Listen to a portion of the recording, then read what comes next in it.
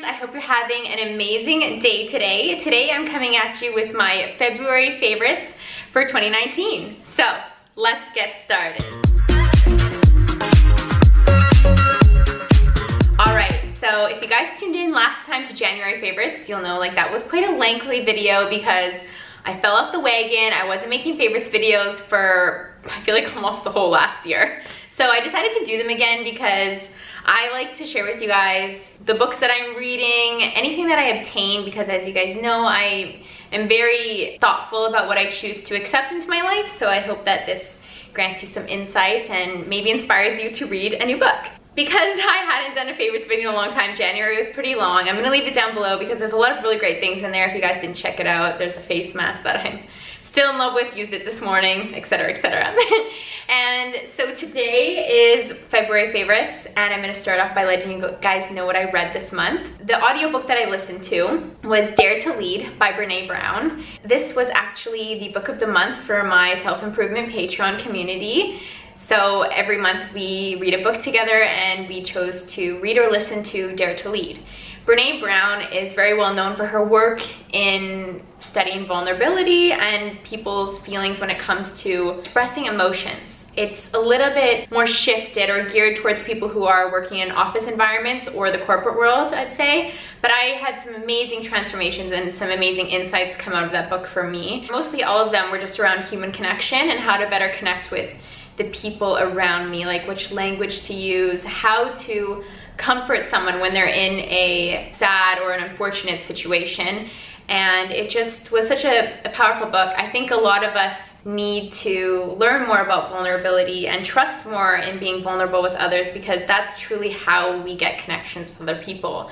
And you guys can probably recognize in some of my videos, I feel like for the most part, I don't really have a filter sometimes, so I let you guys know a lot of what's going on in my life or things that have hurt me or upset me in the past. I think that you can recognize that you connect with me more and more when I am sharing my hard times with you. And that's how we connect as humans, when we are vulnerable with each other, when we let each other know that I felt that before, I've been there, and in that way we can all help each other and we can all connect with each other, because you know, that's what we're here to do. We're here to have a good time and share it with people that we love. I like to listen to books, that's how I consume content the fastest, but I have been slowly reading some hard copy books when I have some time in the afternoons or before bed.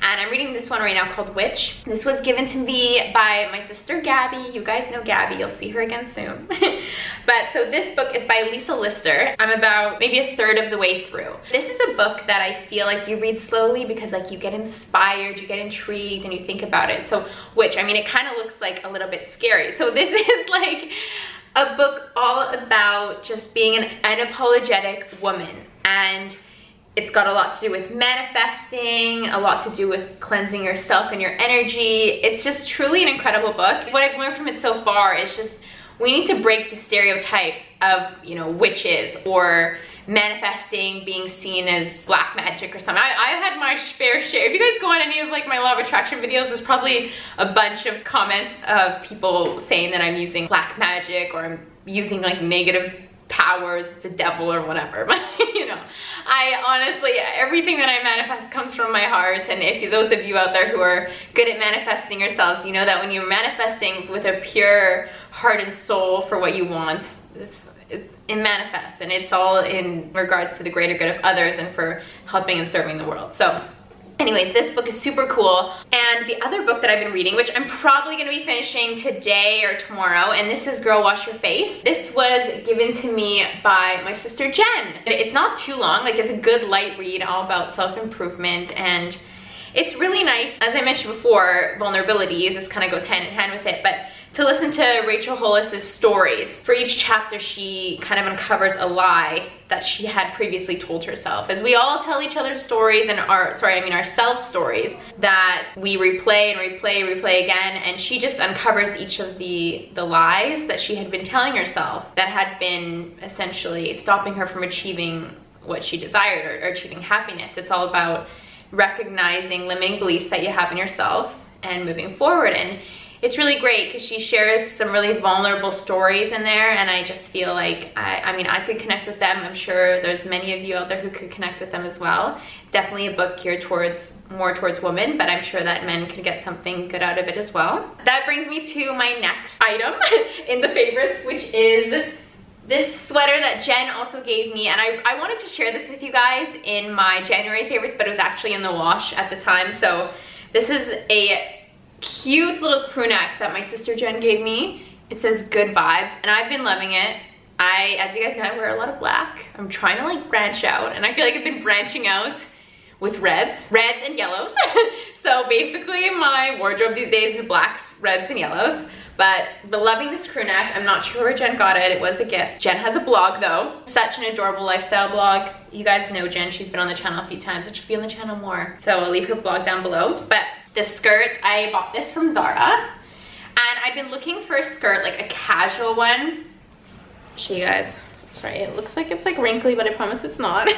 I was looking for a skirt that I could wear with my black leggings, with my black leotards, with my black turtlenecks. And I wanted a pop of color, and I was looking at Zara with my friend Savannah, and I just like walked past this one and I'm like, oh, that's perfect. Casual, but you could dress it up. I'll toss in a photo of what it looks like when I'm wearing it. I've worn it with my winter coat and also with a leather jacket, which has been nice. So really happy with that.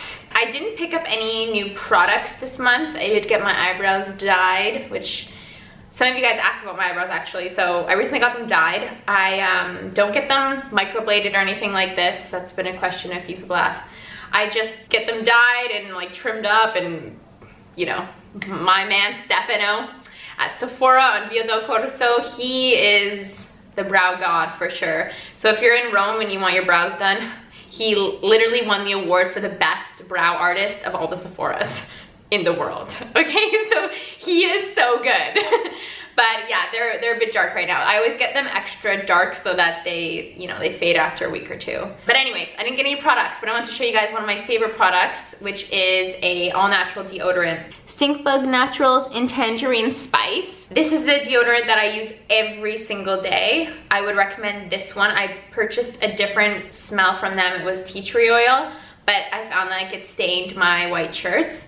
So this is the one that I recommend, Tangerine Spice. It smells really good. It's all natural. It's very, very important to not put anything with aluminum in your armpits. You guys might already know this, but it's been linked to all different types of illnesses, cancer, disease. It's just very important to use natural products where you are perspiring underneath your armpits. As you know, this is like a very sensitive area. So just imagine, everything you put onto your skin gets absorbed, and this is just a really fast track for things to get absorbed.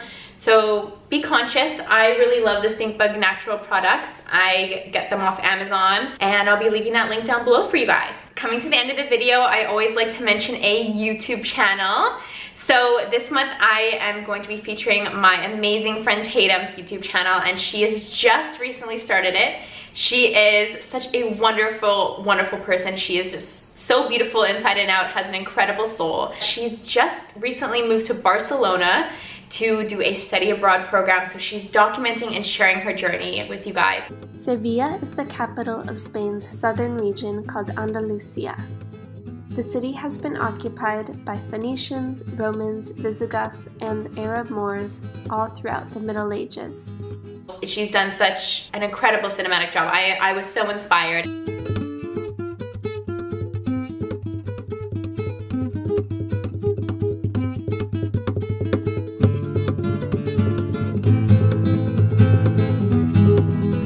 I'll be leaving Tatum's channel down below, and I hope that you check it out. Have an amazing March. Can you believe it? It's already March. I hope that you have an incredible day.